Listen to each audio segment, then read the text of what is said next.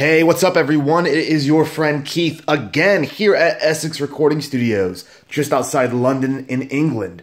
I've got a crazy rare guitar to show you today. I bought this the second I saw it, had to have it, because I've just never seen one before. This is a 1989 ESP Custom Shop Flying V. You've probably already noticed this thing is virtually identical to a Jackson King V. You've got the Jackson pre-lawsuit headstock, Jackson mother of pearl shark fin inlays, 2 humbucker EMG configuration. There's an original Floyd Rose, and yeah, you've got the symmetrical tips, just like a King V. What's different is you've got beveled edges, and we'll show you that more in a second when we pull it out. Check out the beautiful original case as well. There's a little bit of tape on the case. Show you the outside there. That's that.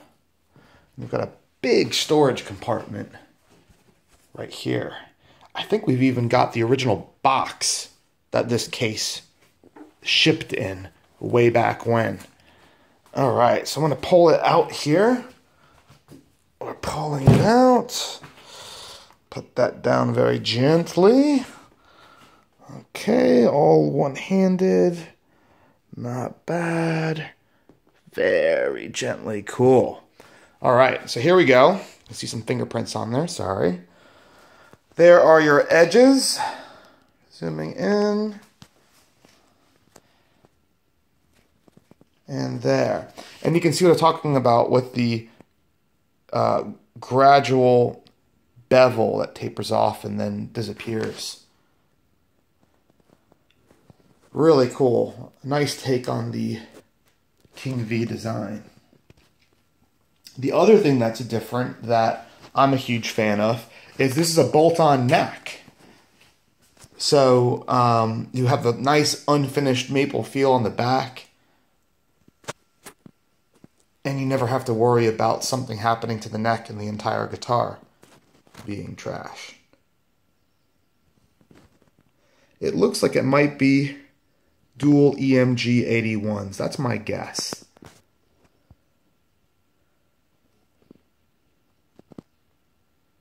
There's the bridge there.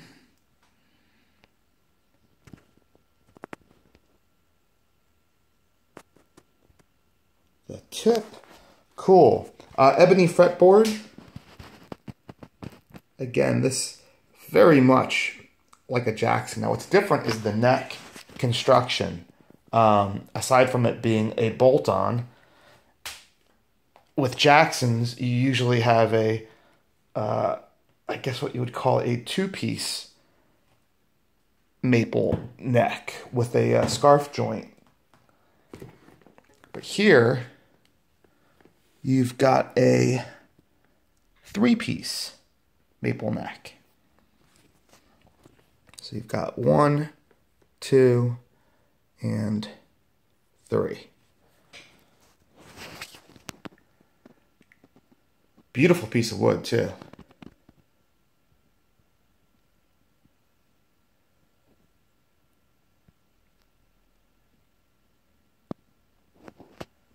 Japanese, probably Godo tuners, made in Japan, as you can see there.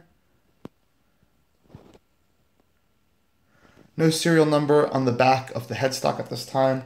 I believe it's in the neck pocket.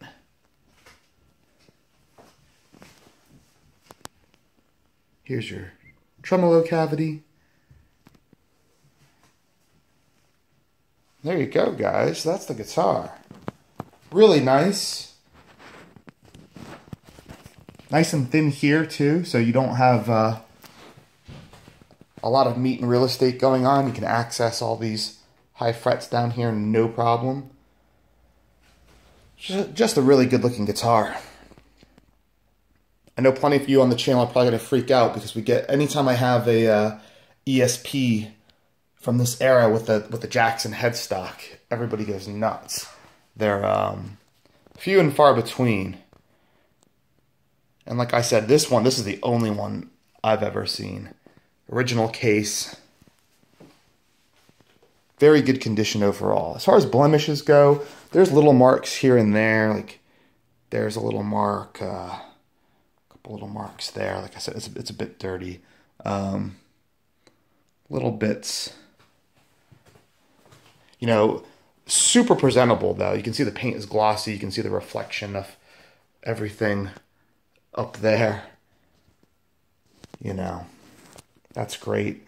And then on the front, let's take a look here. Let's see the neck pocket. Can we zoom in or can we? Let's get focused. Focused. So there's the neck there. And the neck there. Classic little hairlines in the lacquer.